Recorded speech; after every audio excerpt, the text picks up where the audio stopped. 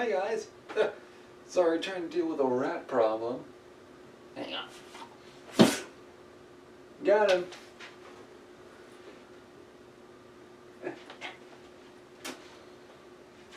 Anyways guys, welcome back. And this is my newest weapon, the spear. Now, why am I happy about this weapon? I always wanted a spear. I never actually acquired one except for my father's walking stick, which, let's be honest, is more of like a defense weapon. This, though, is an offensive and defensive weapon. Now, this type of spear in history books is labeled as a boar spear or a wing spear. Why is it labeled that? Well, take a good look. It's because of these two wings. And these were technically used by Vikings. Now, before you all start saying, oh, Timbuk, these were meant for throwing? No, these were not meant for throwing. This is the defensive weapon. In other words, I had to use this spear to keep my opponent at bay. In other words, I had to keep him back while I'm holding a shield wall formation. In fact, this is technically the type of spear that would be seen at, say, the Battle of Normandy, for example, when Norman knights came in with their horses and thrusted this into their opponent. Now, though, this is going to take some while, and due to this heavy weight to the back end, it's going to cause some problems. So, why were these weapons so dangerous? Well, it's kind of effectively understandable, really. Now, sometimes, though, they were implanted with a butt spike. This one wasn't. This is from cold steel. Not my biggest fan when it comes to historical accurate weaponry, due to the fact they're kind of not that good at it. No offense, guys, but you kind of, well, put too much weight in one general vicinity. Now, this weapon is also perfect for 2-meter long sword use. How so? Well, Germans and Celtic warriors used spears as a 2-meter long sword if they didn't have a real sword. In other words, just imagine this whizzing right by your head. And in fact, the best part is, the Celtic warrior could easily use this weapon, especially if he had his shield. This thing is just way too large for the camera.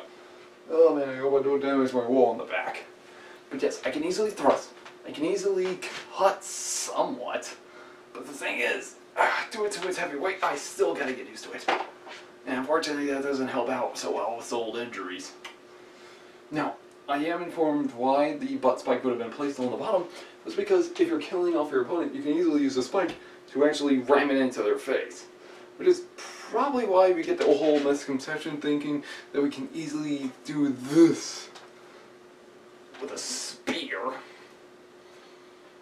And in truth, because if I was to do that,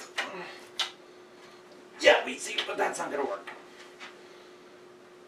So yeah, the butt spike would have been that, not the spear itself. But this weapon can be used as a frontal pike formation. In other words, I hold this in a pike formation, I can easily stop a cavalry charge. Which, this weapon in general, if you get like loads of these guys, this type of weapon is extremely dangerous. And these types of spears, in history, were still being used. From how long? Well, from the late Bronze Age up until, said, well, the Renaissance, in which these effective weapons were also used as personal guard weapons. How so? Well, it's kind of like this. Imagine seeing this weapon coming right at you. I'm sorry, I just had to do that. Now, you can also use these these winged pieces on the end as, well, let me see if I can get that in frame. You can use these as actually, sometimes I've heard that they would actually have been sharpened to the extent that it would look almost like a spike. That way, you can actually just, well, I guess we all already know what's going to happen. You can easily force it into some guy's neck, his leg. You can actually get it into his unprotected regions.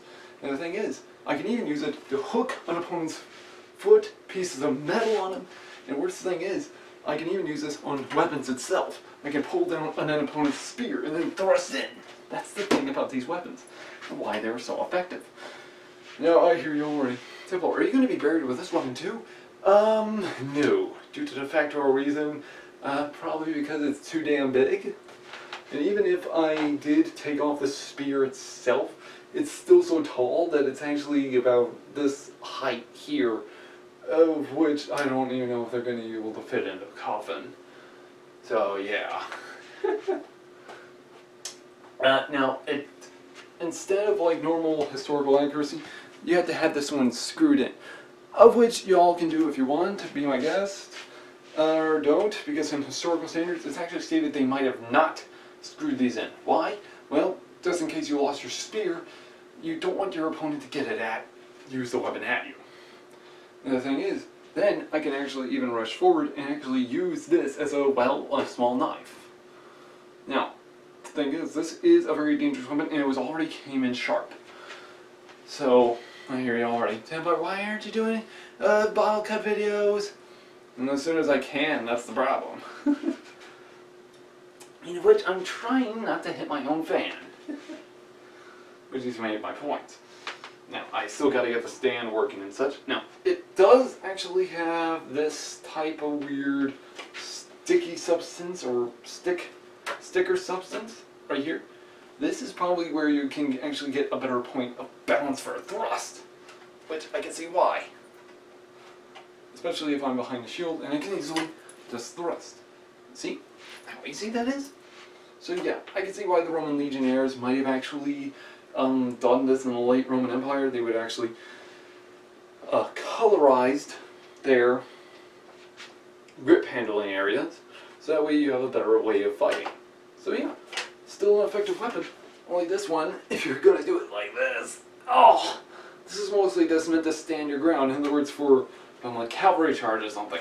But if it comes to rail oncoming fight, you gotta use it to this, well, type of distance. That way I can easily get a thrust, I can easily get a stab, I can easily also get a cut. Now, well, that's gonna be a while before I can get that injury fixed. Oh, but yeah. But yeah, guys, I will be leaving a link down below for y'all, that way y'all can buy something like this. Personally, my favorite type of spear in history would actually be a Celtic Flamma Luta Latin spearhead, and which is more of like a wave-like pattern, for both best for thrusting and cutting. But I'll have to get that some other time. But anyways, y'all, have a good day. Like and subscribe. Also, click that bell button. And as well, also check us out on the Facebook area for the page. That way you all can see more information about this weapon. Anyways, guys, see you later.